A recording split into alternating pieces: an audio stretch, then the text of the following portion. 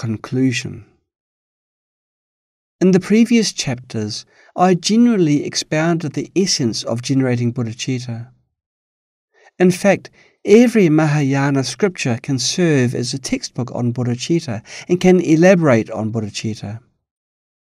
Whether it is the Flower Adornment Sutra, Diamond Sutra, Treatise on the Great Perfection of Wisdom, or Foundation for Yoga Practitioners, each of them presents a complete method for generating bodhicitta, representing different levels of generating bodhicitta.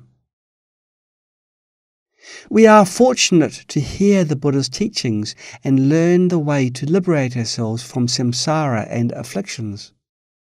This is because we have accumulated merits from countless past lives.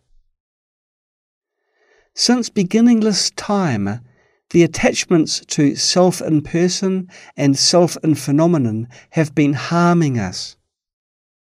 If we cannot make a breakthrough in our spiritual practice, the same afflictions will continue to afflict us in the future. This is the fundamental problem we shall resolve through learning the Buddha's teachings. Compared to the elevation of inner life, everything external is fleeting, like a dream, an illusion, a bubble, and a shadow. Even a king who rules the entire world can only enjoy a few decades of wealth and prosperity, which cannot help elevate his inner life. In the endless cycle of birth and death, spiritual practice is the only path to liberation. I watched a TV program called Animal World. In the program, the monkey that defeats other monkeys in a fight becomes the monkey king. After some time, when a new male monkey grows up and defeats the old monkey king, the winner becomes the new monkey king. If we don't learn the Buddha's teachings, we are essentially no different from these animals. The most precious quality of humans is our ability to learn the Dharma. Without the Dharma, sometimes humans are not as good as monkeys. Monkeys are carefree and don't need to work. Compared to monkeys, humans create much more negative karma through harming others. From the perspective of the karma humans create throughout their lives, especially in this era, humans are not as good as monkeys. In the endless cycle of birth and death, spiritual practice is the only path to liberation. Only by following the bright path guided by the Buddha can we wake up from the dream of ignorance. Generating bodhicitta is a big challenge for one's ego. It is also an immense difficulty we face on the spiritual journey. However, once we truly generate bodhicitta, we can resolve all afflictions easily. This is because all afflictions arise from the attachments to self in person and self in phenomenon, and bodhicitta is the best weapon to eradicate these two attachments. Usually, in Buddhism, we use different methods to deal with different afflictions. However, the supreme method can deal with all afflictions. As the saying goes, respond to all changes with an unchanging principle. Bodhicitta is this unparalleled method. Once we apply it, we can resolve all problems effortlessly.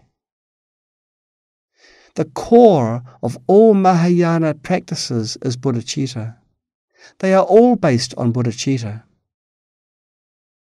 I sincerely hope that we can widely spread the great teachings of bodhicitta and sow the seeds of bodhicitta throughout China. However, having enthusiasm alone is not enough. While propagating the teachings on bodhicitta, it's also essential to guide people to cultivate their minds with sublime methods. As stated in the sutra, Bodhisattvas use two practices to strengthen their bodhicitta. What are these two practices? The first is practicing the Bodhisattva path with mindfulness, and the second is practicing meditation to eliminate afflictions. Wisdom and skillful means, like a mother and a father, are both indispensable. The attainment of Buddhahood is the accomplishment of compassion and wisdom. Specifically, it is the attainment of bodhicitta and the insight of emptiness. If we train a group of genuine practitioners based on these two aspects, Chinese Buddhism will improve significantly. This is what we need to do. Chinese Buddhism needs a significant elevation. Nowadays, there are good Dharma centres all over the country. However, some only focus on precepts, which is not enough. In Mahayana Buddhism, we cultivate the precepts, concentration, and wisdom based on bodhicitta.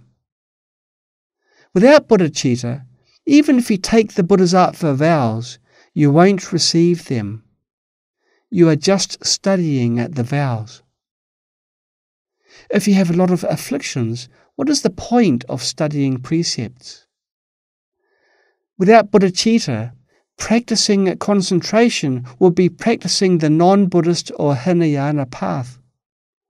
Without bodhicitta, you cannot generate the wisdom of emptiness in Mahayana. Therefore, without bodhicitta, it cannot be called Mahayana Buddhism. Our Chinese Buddhism belongs to the Mahayana Buddhism. To improve it, we need to cultivate a group of practitioners who have truly generated bodhicitta. Please note that it should be a group of practitioners, not just one or two individuals. I believe that in this way, our Chinese Buddhism will improve significantly.